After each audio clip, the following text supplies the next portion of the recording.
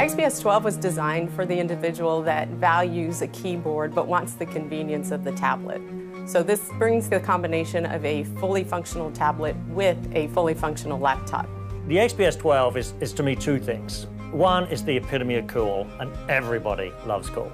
But it's also that ideal hybrid for home or business. I'm able to open it into laptop mode and be productive, and then I simply flip and fold it for the convenience of the tablet if I want to relax and watch a movie or surf the web. It's a full HD display, the colors, the viewing angles, you'll be blown away just by that alone. The display that was designed into the system, it has the full HD 1080p 400 nit, and what that means is that when you view a movie or you're working on your system, you see it with incredible brightness, incredible clarity.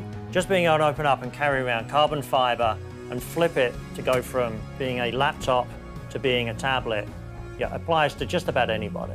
The flip hinge itself was tested to 20,000 cycles, so that's a significant amount of usage over the life of your system. Nobody else out there has something similar to it. When you rotate it into tablet mode, it's a very clean form factor. I think the touch enablement of Windows 8 is actually going to bring users back to trying to experience and learn how to use PCs and tablets in a different way than they did before. You want to jump in and start exploring what it does. You start swiping your fingers, tapping away. Windows 8 Touch brings that new experience.